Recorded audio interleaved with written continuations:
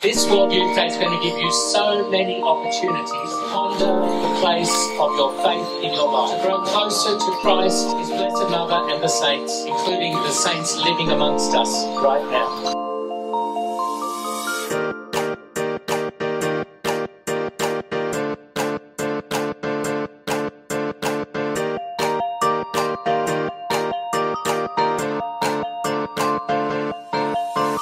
Morning everyone. Today we're here for the first day of World Youth Day for Panama 2019. I'm very excited because we're seeing everyone from Australia today at the meet. I reckon meeting everyone from Australia, from all over, that'll be pretty interesting. Panama, the people are really loving. Like, we're just walking on the street, everyone's beeping their horn saying hi, and yeah, they're really accepting of us. It's cool. Opening Mass was amazing. I got to meet so many new people, not only from Australia, but I met people from over 20 countries, and then we also got to connect on our faith as well. We're still connected by one God, and we're all here for different reasons, but we're here for the main purpose of Jesus and Mary.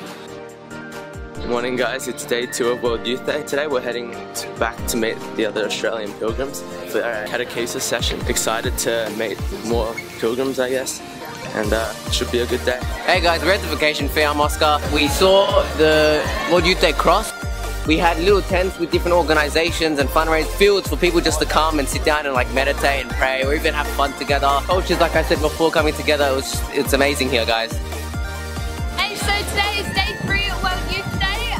We're on our second day of catechesis, where we had the bishop talk about how we can use Mary to get to God. And I'm really excited because today we're going to actually get to welcome the Pope to Panama, and it's going to be great. Hey guys, this is day 4 of our World Youth Day experience in Panama. Today we're going to the Stations of the Cross, and I'm really excited because we get to see more people from across the world, which is my favourite part. We get to be a community again, and yeah, it should be good.